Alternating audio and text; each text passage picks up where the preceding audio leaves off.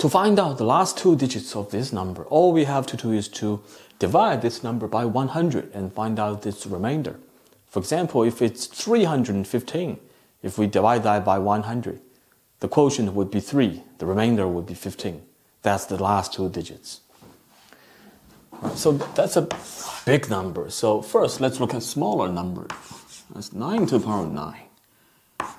Right, that can be written into 10 minus 1 to the power of 9. Right, equal to each other. Of course, congruent sign, also fine. But now we can use binomial expansion. I say that's congruent to 9 choose 1 times 10 times negative 1 to the power of 8 plus negative 1 to the power of 9. Okay. In other words, this is its remainder. Why? Because all the other terms are essentially multiple of 100, because they all contain 10 to the power of some whole number that's bigger than or equal to 2, obviously from binomial expansion. So, so that's 9 times 10, 90. 90 minus 1, so that's 89 mod 100. Likewise, 9 to the power of 10 is congruent to 10 minus 1 to the power of 10. Congruent, the same logic. Right? Same logic as this one. 10 choose 1 times 10 times negative 1 to 9 plus negative 1 to the power of 10. But this is also multiple of 100, so this can be ignored. So congruent to 1 mod 100. Those two will be useful. So right now, 9 to the power of 9, since its remainder is 89, so it can be written into 100 times some positive integer plus 89. Right, since mod 100, right, that's the same thing. So 9 to the power of 9 to the power of 9 can be written into 9 to the power of 100k plus 89. Right, that can be written into 9 to the power of 100k times 9 to the power of 89. Right. But what's this number? Right. Since 9 to the power of 10 is congruent to 1, so raised to the power of 10k on both sides. 10k. 1 raised to the power of 10k is still 1. No problem. Mod 100.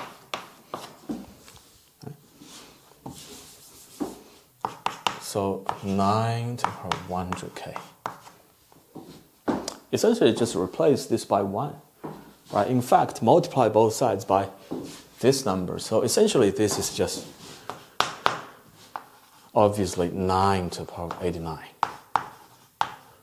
Right? Mod 100. But before we put mod, let's see. This can be written into 9 to the power of 80 plus 9. So 9 times 9 to the power of 9. Right? Power rule. So this number is what? I say this number because 10 to 9 to the power of 10 raised to the power of 8 on both sides. Right? 9 to the power of 10 to the power of 8. Still congruent to 1 to the power of 8. Still 1. Mod 11. Okay. So again, this can be replaced by 1. So this is essentially 9 to the power of 9. Mod 11. Mod 100. But 9 to the power of 9 already has a remainder of 89. Congruent 89, as I worked out right previously. Mod 100. So this will be useful. 999. 999 is congruent to 89. Let's remember that. So 4 nines, right? Our ideal number. 9 to the power of 9 to the power of 9 to the power of 9. Now can be written into 9 to the power of 999 congruent to 89. So likewise, it can be written into a multiple of 100. some positive integer n plus 89. But let's look at this form. Same form as this one, different positive integer k or n, but essentially the idea is the same. Right? Such form always congruent to 89 mod 100. No problem. So congruent to 89 mod 100. Right, so the last two digits is just 89.